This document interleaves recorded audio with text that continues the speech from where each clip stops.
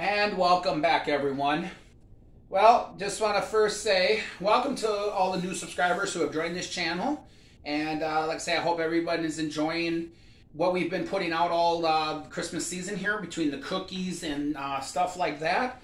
And if you're new to the video, please make sure you hit that subscribe button, because we have a lot of cooking ones coming up in January. We have Valentine's in February. March, St. Patrick's Day, and all the way into the summer gardening season and everything. So like I say, if you're interested in that kind of stuff, make sure you subscribe to the channel.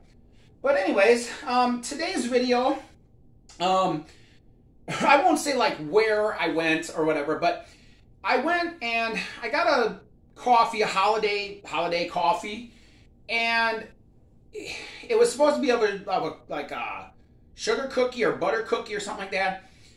And it really wasn't. It was like real strong. It was, really like no flavor. It was just a plain coffee, plain regular coffee.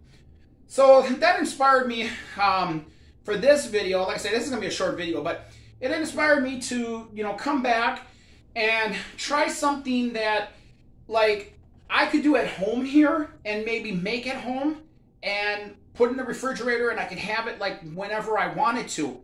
So we came up with this recipe, and gonna kind of like run through it with everybody and let you know what it all is. But this is like my version of a sugar cookie recipe.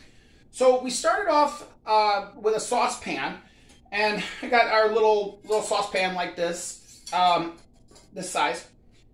And in here we had 1 cup of water, 2 tablespoons of brown sugar, a cup of sugar, 4 teaspoons of vanilla, and 1/4 teaspoon of almond extract. Now, they say to use like a butter flavoring, along with the vanilla and the extract, but I couldn't really find that, like that butter flavor, as they say. So I ended up just ramping up the vanilla extract in here, and that kind of took the place of the butteriness with the almond extract. Now, the almond extract, I have 1/4 teaspoon in that one too. You can add a little more if you like the taste of almond, but for me, the 1/4 teaspoon is just enough, just enough of a hit to give you that butter cookie taste. So what I did was I put the 1 cup of water, all the sugar, the vanilla, and the almond into my saucepan here. Turned it on high, and I let it come up to a boil. Once it started to boil, I left it on high, and I let it go for about 10 minutes. Let all of that come together, let it all boil together and everything. And what you do is you turn it off, and what you're left with, I know it would be kind of hard to see, but I'll take a picture of it. But you're left with a really, like a nice tan color syrup here.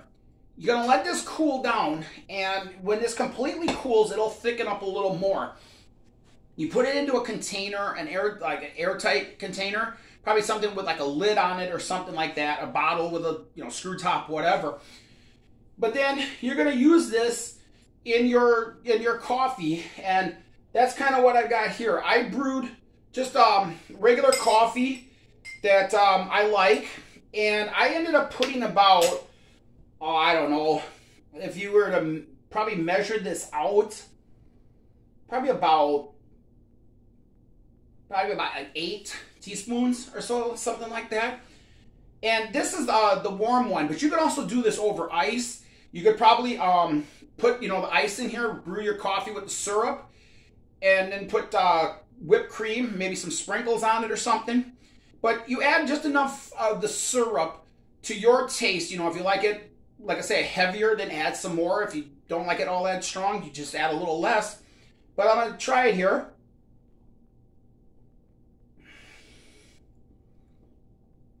Now this tastes like a sugar cookie. You have, the coffee's like not so like punch you in the face strong, but neither is the sugar cookie flavor here. You get that taste of the brown sugar, you get that taste of the vanilla, and just a hint of the almond extract. And like I say, when you're tasting it, it actually tastes like a sugar cookie. And that's because of all the sugar and the brown sugar in there and everything. But like I say, that is a real simple recipe. I don't know if I said that, but when this starts to boil, you boil it for about 10 minutes, then turn it off and let it cool. And it'll hold in a bottle, airtight bottle, for about 2 weeks in your refrigerator.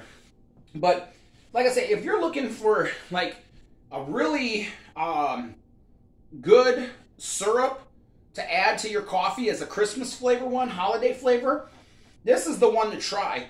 And now it's got me thinking that as we're going into like New Year's and all that and all the other ones coming up here, I might just try to end up making something for like the middle of January, like a cold brew one, you know, cold weather brew one. We might also try like something for St. Patrick's Day. Maybe like, I don't know, like a red velvet one or something like that.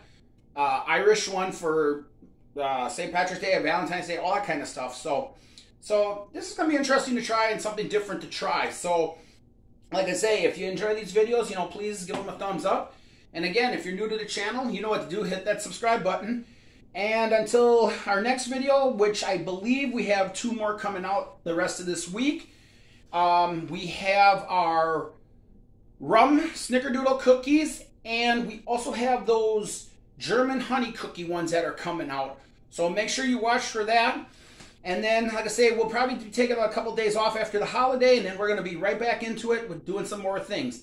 So until next time, everyone, take care, stay safe. See you later, guys. Bye.